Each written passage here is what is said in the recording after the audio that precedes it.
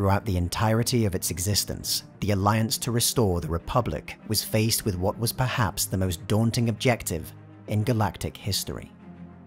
To bring about the end of Palpatine's empire, a scattered coalition of idealists, mercenaries, pirates, and smugglers would need to achieve a decisive triumph over the military apparatus that fought through the Clone Wars to absolute victory. An overwhelming force that in victory had not only rejected any type of demobilization, but rather actually expanded its forces to secure in peacetime what had been won in war. Without legions of obedient droids, a colossal starfleet, or even broad support across the galaxy, the rebellion would need to succeed where even the Confederacy of Independent Systems could not.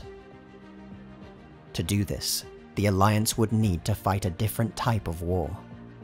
There would be no great campaigns, no static front lines, but instead a decentralized network of rebel cells embracing ambushes, sabotage, raids, and hit-and-run tactics. It would be an unconventional and especially dangerous type of war, and one perfectly suited to the Rebel Alliance Starfighter Corps. While many uncoordinated groups of rebel starfighters existed across the galaxy since the end of the Clone Wars, their consolidation into a single organized force was only achieved some 17 years later.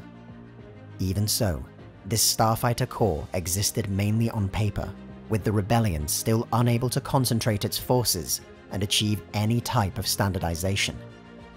Despite this, Alliance starfighters were able to achieve remarkable early successes, driven in part by the rebellion's military doctrine. Knowing that attempting to match the Empire's numerical advantage was futile, the Alliance leadership instead prioritized starfighters that emphasized survivability, cost-effectiveness, and most critically, hyperdrive capability. Not only would this allow rebel pilots to survive situations their Imperial counterparts might not, but in doing so, veteran pilots could build the institutional knowledge of the Corps, allowing rookie pilots to integrate and acquire experience quickly. The Alliance was initially hard-pressed to find starfighters that met their stringent requirements, instead taking whatever they could get. But as the Galactic Empire began replacing its oldest equipment in favor of new models, the Rebellion was able to make use of several retired designs. Both the Z-95 Headhunter, an adaptable, well-regarded snub fighter, and the BTL Y-Wing, a heavily armed and armored bomber, were outdated relics of the Clone Wars, but uniquely suited to service in the Rebellion. Easy to repair, and built in such numbers that finding spare parts was not an issue, these two starfighters were critical components of the early Rebellion. These models were later joined by a smaller number of UT-60D U-Wings.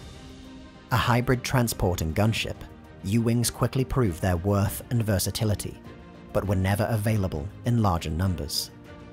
It was only through the political machinations of Senator and secret rebel leader Bail Organa that a small number of the craft were secretly sent to rebel forces.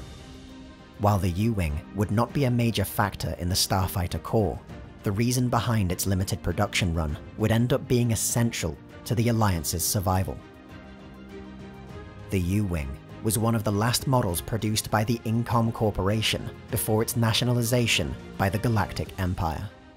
A prominent designer of well-regarded starfighters and speeders, Incom's design was seen by the Empire as ill-suited to their shifting starfighter doctrine, which prioritized speed and armament at the expense of protection. Existing production lines, including the U-Wing, were cancelled, and Incom increasingly sidelined in favor of the rival company, Sinar Fleet Systems.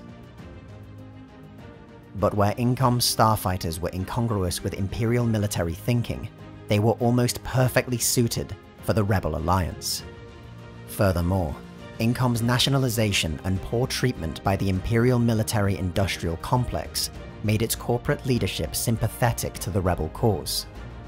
With the clandestine support of the Incom Corporation, the Alliance was given the prototype models and technical specifications for the T-65 X-Wing.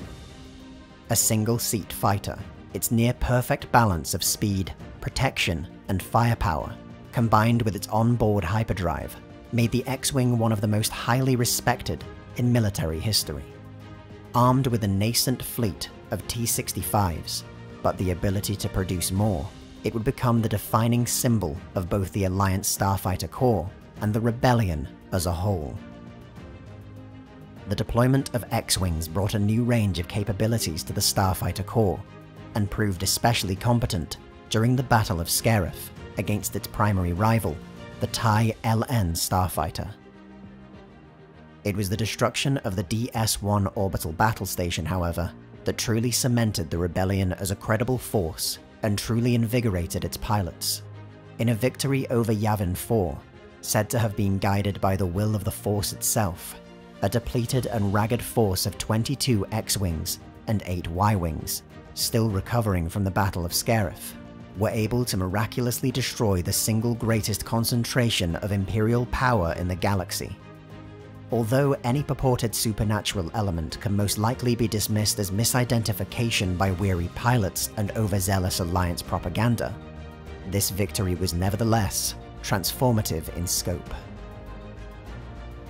No longer able to be dismissed as a poor, under-equipped fringe group, the Rebel Alliance attracted renewed attention from the Imperial military, but also a whole host of volunteer pilots. In the space of a year, the Starfighter Corps dramatically expanded in both the overall size and diversity of its forces. New models of Starfighters were acquired, and the deployment of previously obtained equipment was made more viable. One such craft was the RZ-1 A-Wing, which had been present in the Alliance's inventory since the declaration of rebellion. An evolution of the Republic-era Delta-7 Aetherspite, it was faster than even the vaunted TIE Interceptor, but considered a particular challenge to fly. With the induction of new pilots came those willing to master the A-Wing, and following the Battle of Yavin, it became a prominent fixture of the Starfighter Corps. The ASF-01 B-Wing Starfighter followed a similar trajectory. Exalted by Rebel analysts as one of the most heavily armored starfighters in the galaxy, the B-Wing had been active only within a few Rebel cells. After Yavin, and the continued consolidation of Rebel forces, the B-Wing began to be fielded in greater numbers. Rebel ingenuity and tactics would be again displayed during the Battle of Hoth, in which modified T-47 airspeeders successfully brought down Imperial AT-ATs and protected the evacuation of Rebel forces.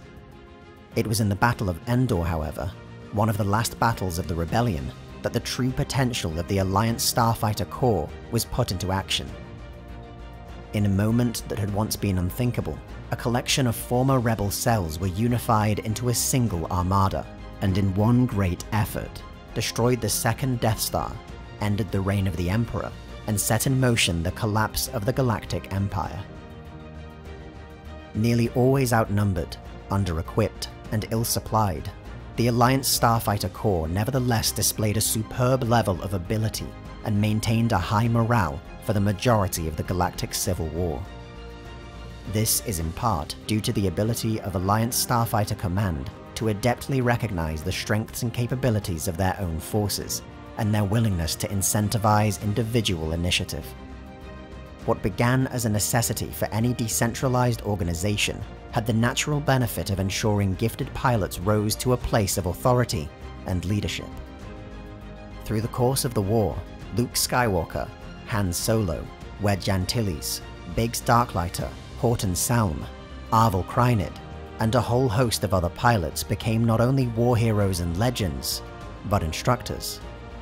Through their experience, each was able to train or influence a new generation of pilots, and likely more valuable than even the few dedicated flight schools the Rebellion was able to establish on Farstay or Homun.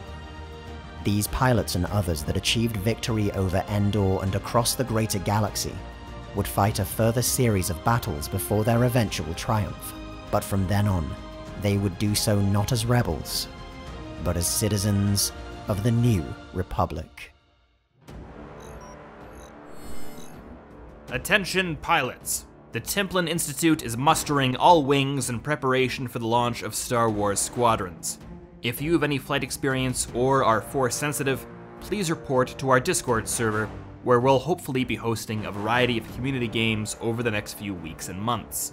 Additionally, we'll be broadcasting the action over on Twitch, so be sure to head over there as well. Good luck, and may the Force be with us all.